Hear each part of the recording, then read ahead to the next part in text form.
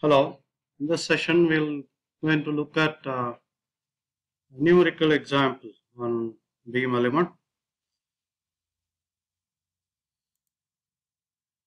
So this is the numerical problem given to us. A beam fixed at one end and supported by a roller at the other end has a concentrated load of 20 kilonewton.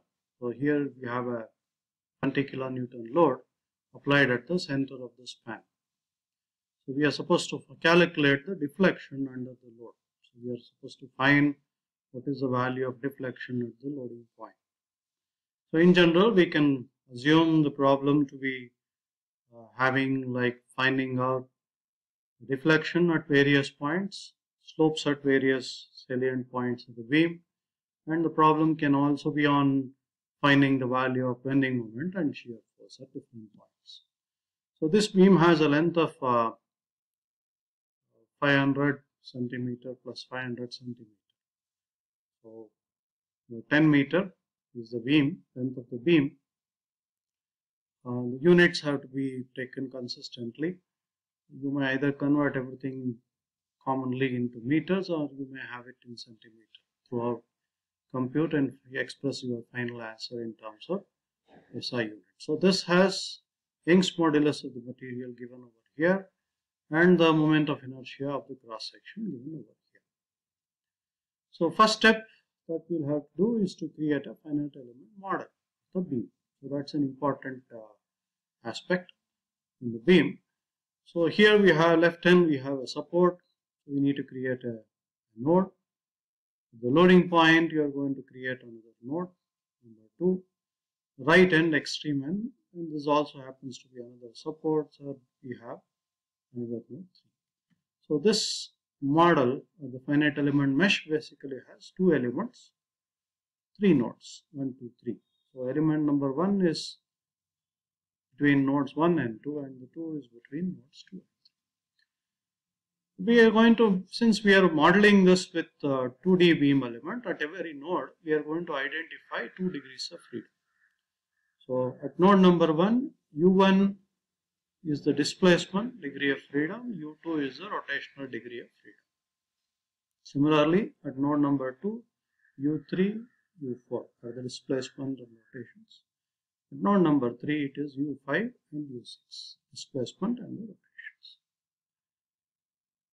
Now what is important, other thing that is important over here is you will have to identify the corresponding force components also, and let us also look at what are the boundary conditions that have to be applied. At node number 1, we have a fixed support. Okay.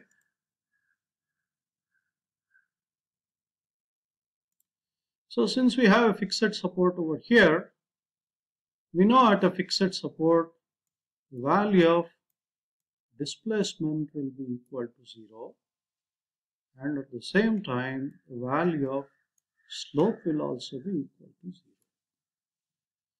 So whenever we have a fixed support, the boundary condition is that both the displacement in the y direction as well as the rotation about the z axis will be 0.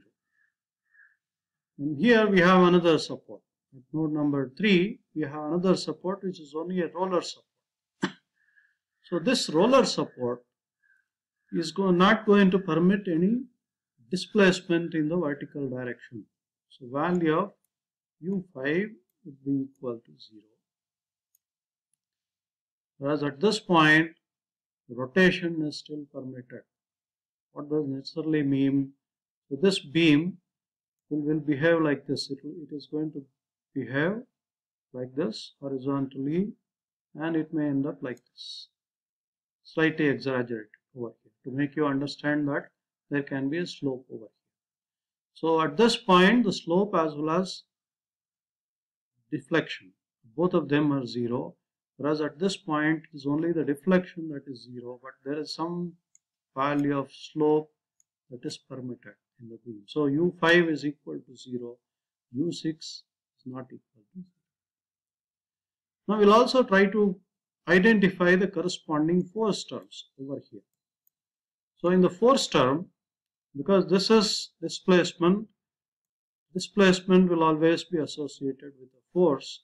Since this is a rotation, the second degree of freedom is going to be associated with a moment. So let us designate it as F1, M2, F3, M4, then F5 and M6. So these are going to be the terms that you see in the force term 1, 2, 3, 4, 5, 6, the column vector. Now in this case, because there is a support and you have the displacement equal to 0, F1 here represents the externally applied force at node number 1. So externally applied force at node number 1 is going to be 0. So whatever value of F1 we have, this gets converted into a reaction force, which will be called as R1. And similarly, the value of moment, the slope at this point is 0. The fixed support is also going to have a reaction moment. At fixed support, you will have a reaction force as well as a reaction moment. So we will call this as another reaction 2. Now coming to this point, U3 is an unknown in the problem. Deflection at node number 2 is an unknown. F3 is the force applied at node number 2. So you can see that there is a force applied at node number 2, which is of magnitude 20 kilonewton. It is acting in the downward direction. So value of F3 would be minus 20 kilonewton. Minus 20 into 10. M4 refers to the externally applied moment at node number 4.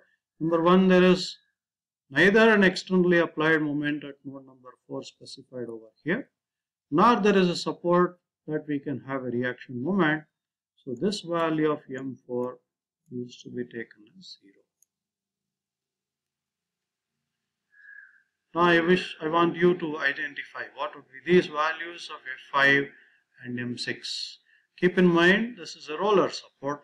Roller support can have only reaction forces. There won't be any reaction moments.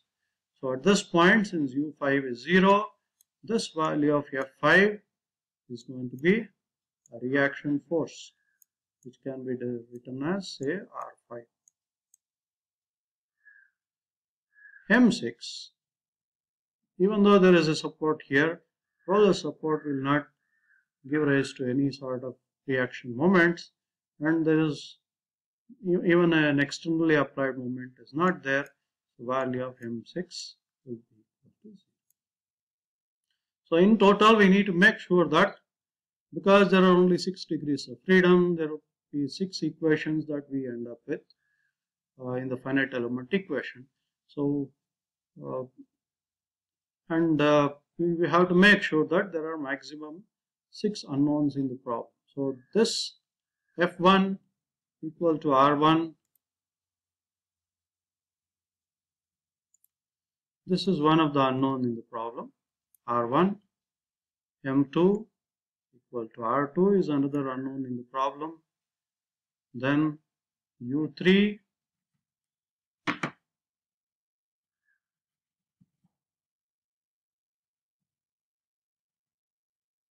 something wrong. So U3 is an unknown in the problem. U4 is an unknown in the problem. Then F5 is an unknown in the problem. U6 is an unknown. So there are exactly 6 unknowns in the problem. So this is the first analysis that you have to make before you proceed with finding out the element stiffness matrices, because that's a standard procedure. You would use the standard formulae, equation, simplify. But first, when you create the finite element model, once it is not just sufficient you write the finite element mesh, You also make an analysis of what would be the nodal degrees of freedom, which of them are unknown, which of them are known. Of course, in the formulation, you will see that these values of forces, reactions would be substituted as 0, because in this problem, we are not interested in finding out those reactions, and they automatically get eliminated using the process of elimination. Now, coming to the numericals, for this model, we find out the element stiffness matrices, since the material, the Young's modulus, moment of inertia of cross section, length are all the same. The values of K1 and K2 would be equal. So you get it in the form of EI by L cube. Simplify, and when you do the assembly, this is the global stiffness matrix that we get. Okay, so because there are 6 degrees of freedom, the global stiffness matrix would be of order 6 cross 6. When you write the finite element equation in the form K into Q equal to F, so it is going to be 6 cross 6 equation. Since there is a support here, the value of U1 is equal to 0, the value of U2 is equal to 0, and there is a support here, the value of U5 equal to 0. The equation, first equation, second equation, and the fifth equation in the finite element matrix equation gets eliminated. So after elimination, these are the terms that we are going to get. When simplified, these are the values of nodal displacements, three unknown degrees of freedom that we get, U3, U4, and U6.